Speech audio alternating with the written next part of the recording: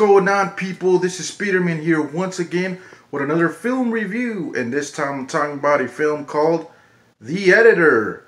Now, The Editor is a Canadian film, horror comedy, and this film parodies the old school giallo films from the 70s and 80s, like Suspiria, Beyond the Darkness, you know, those type of films from those Italian 70s films from back in the day. So they really added a lot of detail to this film because if you guys ever watch like giallo films, like you notice the overdubbing, all that, it's in here. But the story is that there's this guy, he's the editor, and he's like one of the best editors in the film business, and he gets sort of framed for all these murders that are going on, and he has a weird wife. His life is pretty weird. The film has really weird characters, and everyone is very, I guess, very goofy, but unique in their own way. So I had to get used to the film's tone. And oh yeah, Martin from The Human Centipede 2 is in this film, and he plays like this priest of all characters, and I thought that was very interesting. And just hearing them talk, you know, was really weird, but at the same time it was still kind of funny. It had a charm to it. And I did not expect to see him, you know, in this film, but he's in the film, and it's like so weird. Anyway, so the film does drag, and I mean, if you're a fan of those giallo films from back in the day, you might appreciate this. But this is not a film you should take seriously because, like I said, it's a parody, it spoofs. But you can tell, like, the people who made this film are, you know, really fans of these type of films. And they even got, like, all the camera shots, the way those giallo films were filmed, the up close, the, you know, first person view, perspective, all that's in this film, and it's really heavily inspired. But at the same time, I think they added their own little style to this film, and it's very unique.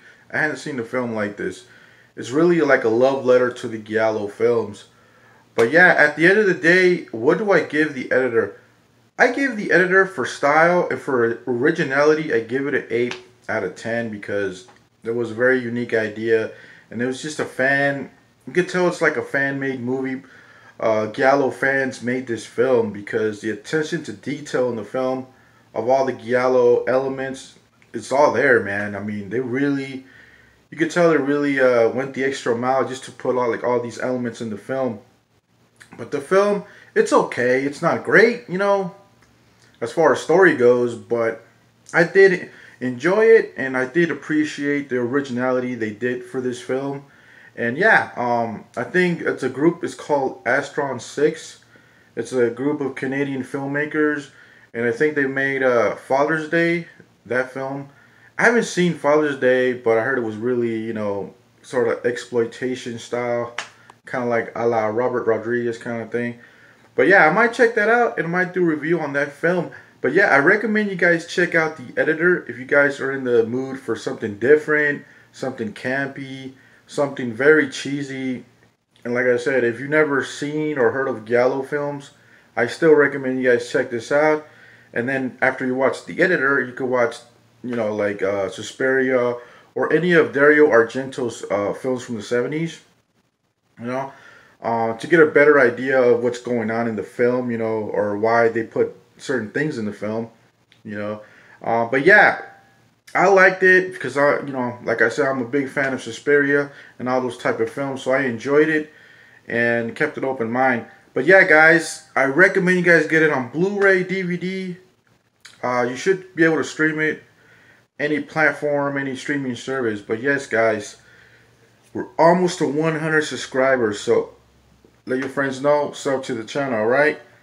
Like, comment, and subscribe. Let's go!